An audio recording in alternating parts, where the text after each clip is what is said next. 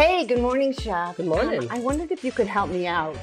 I'm doing a big party for the big game on Sunday. Do you know who's playing? I don't know. Oh, I've been too gosh, busy. are you kidding? The Bears and the Packers. Oh, Huge. So I'm thinking of doing a fruit tray, a cheese tray, possibly, hummus and veggies, and guacamole, because I love your guacamole. And you know I don't like cilantro, but you're going to show me how to make guacamole, please? Well, you know what? The secret of mine, I use cilantro as a flavor, but you don't know how to blend it together. So what I'm going to do, I'm going to show you how to do it.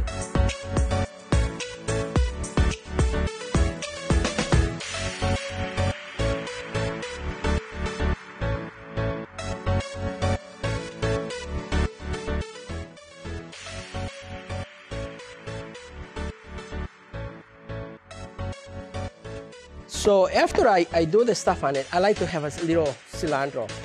And if, for many people, they don't like cilantro. But the biggest secret I have is to put it through a blender.